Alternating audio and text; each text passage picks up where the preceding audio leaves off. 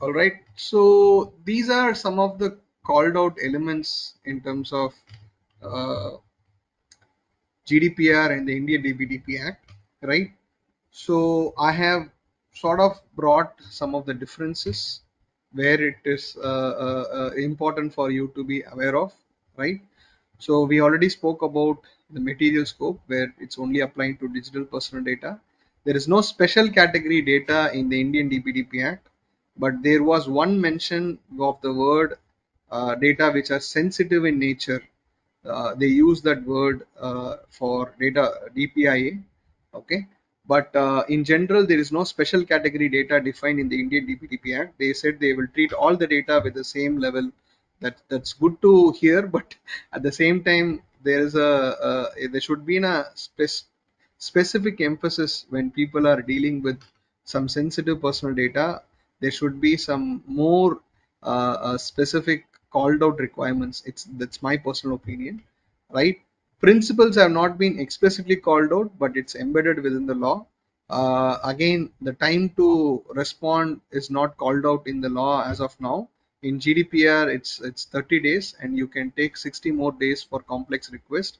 So most of the laws around the world follow a similar timeline. Some California law, I think, gives you 45 days. Some laws even give you only 15 days, but the general rule of thumb is 30 days. So you can start planning towards that. 30 days is most probably will be the timeline to respond to a data subject request. So breach notification timeline also is not been informed. In GDPR, it's 72 hours. Again, that 72 hours concept we will explain in detail in terms of when you start calculating that 72 hours, right? But in India right now, like no specification, but there are certain guidelines which are, for example, certain gives you 6 hour timeline.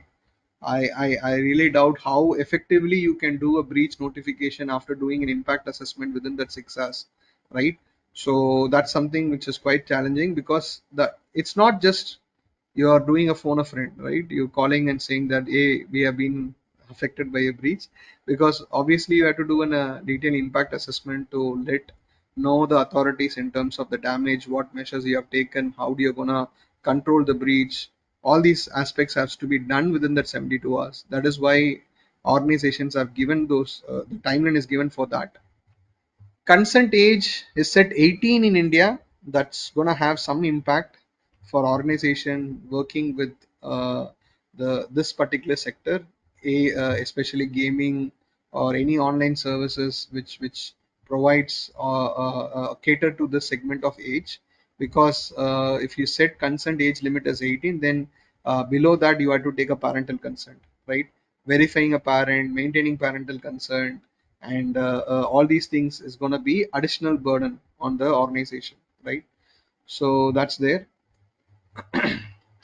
Processor obligation is not called out, which I've already said. Notice component, we are going to discuss that in detail when we go there. What are the explicit elements to be covered part of the notice? And here the GDPR gives you those explicit requirements, and Indian DPDP Act also follows almost on the same, but in terms of the one additional requirement is giving it in the regional language. So GDPR doesn't explicitly speak about your targeted children's part, although this has been called out in subsequent guidelines. Grievance redressal is something you have to have a step-by-step approach in the DPDP Act, but in the GDPR you can directly approach a court or even directly approach ADPP before dispensing this with your data controller.